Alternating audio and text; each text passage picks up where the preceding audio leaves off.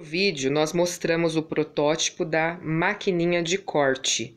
Hoje nós vamos ensinar como que faz.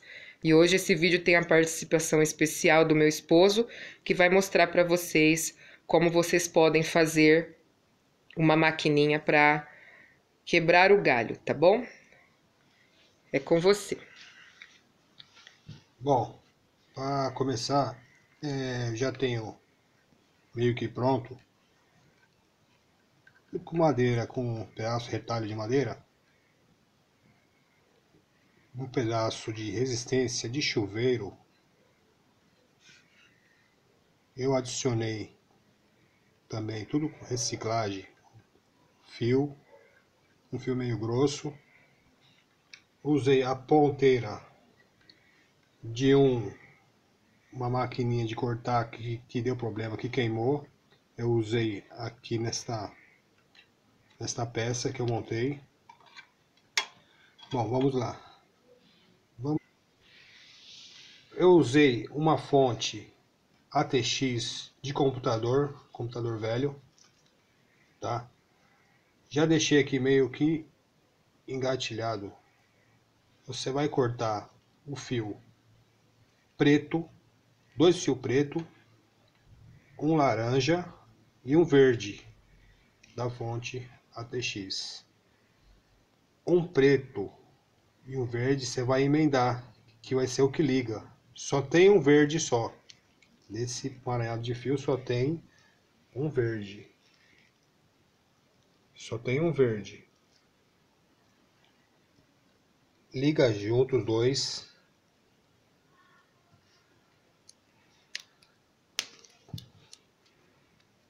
Que é o que vai dar o contato. Você pode ir mais para frente, podemos fazer um vídeo colocando uma chavinha que liga, que seria no caso esses dois fios aqui. Este fio laranja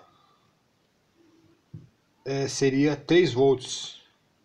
Você pode usar com um fio vermelho também, seria 5 volts. Só que dependendo da maquininha, o comprimento que você usar, da resistência, ele vai aquecer muito ou vai ficar mais fraco. Como vamos usar agora aqui primeiro o de 3 volts.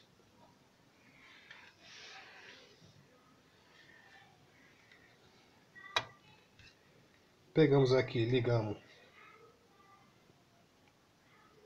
o terra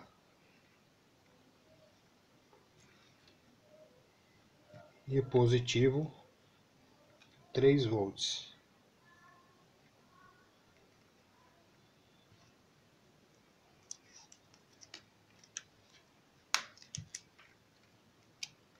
Lembre de isolar bem, tá? Para não ter um contato, um curto, para não ter nenhum problema. Explica pro pessoal esse fio aqui que você usou. Como que você colocou esse fio aqui, ó, para chegar? Porque aqui eles têm as mesmas cores.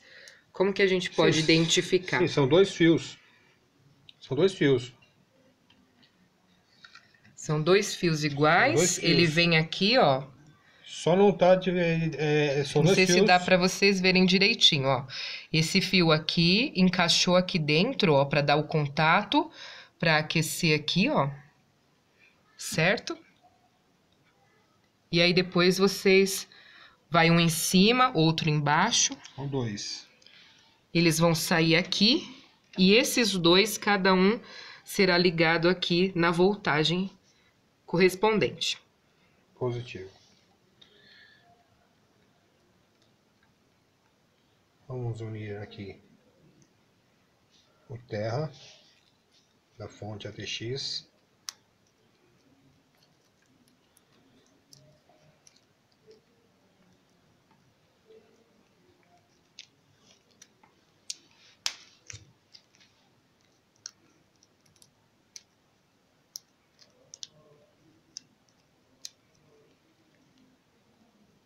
Eu deixei meio que pronto, já cortado os fios como eu passei de referência. o fio verde, 2 pretos e o laranja, que é 3 volts. Já conectados todos os fios.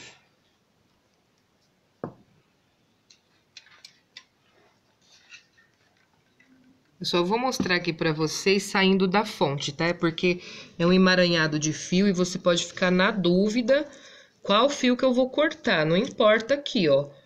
Aqui só vai ter um fio verde. Tá vendo? Só um fio verde. O preto, você pode tirar um. Não importa qualquer. Qualquer um. Isso. Um preto. Tira daqui, ó, saindo da fonte. Um fio preto e um outro laranja. Tá? Isso. Porque tem um emaranhado de fio, você pode falar, nossa, quanta fiarada aqui que eu vou fazer. Mas vem por aqui, ó, e separa. Só não corta muito rente, porque vai ficar complicado depois, tá bom? Vamos lá.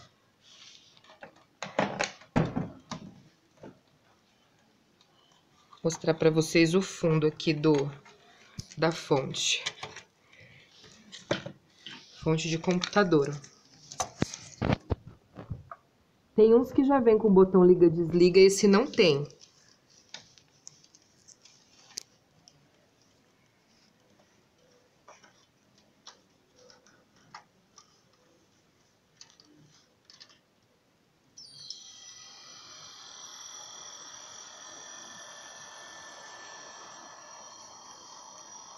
Aqui está o nosso protótipo funcionando. Ligando na tomada, porque não tem liga-desliga, já vai funcionar automaticamente se você põe na tomada.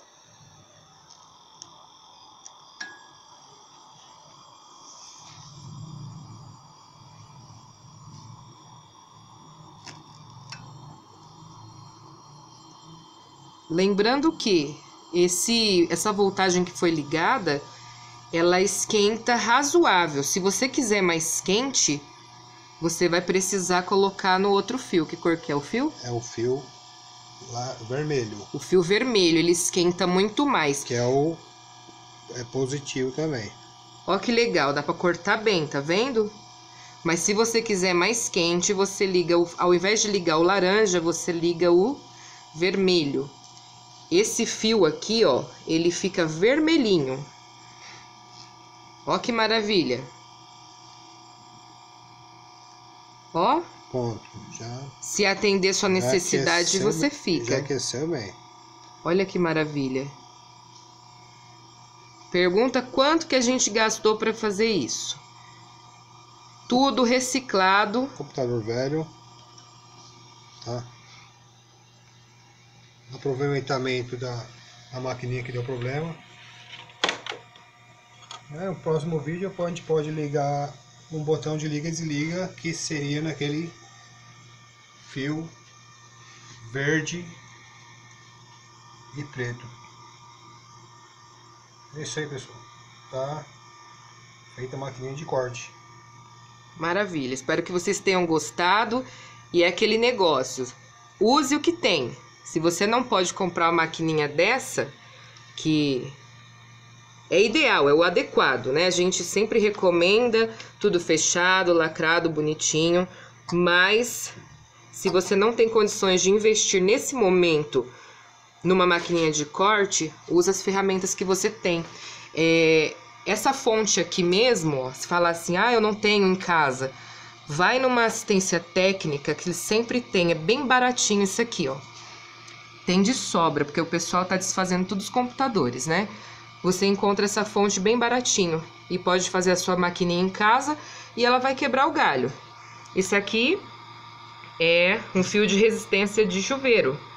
A maioria tem, queimada mesmo. Você aproveita e pode ter a sua maquininha em casa e cortar, selar suas fitas tranquilamente, tá bom? Espero que vocês tenham gostado. Um grande abraço.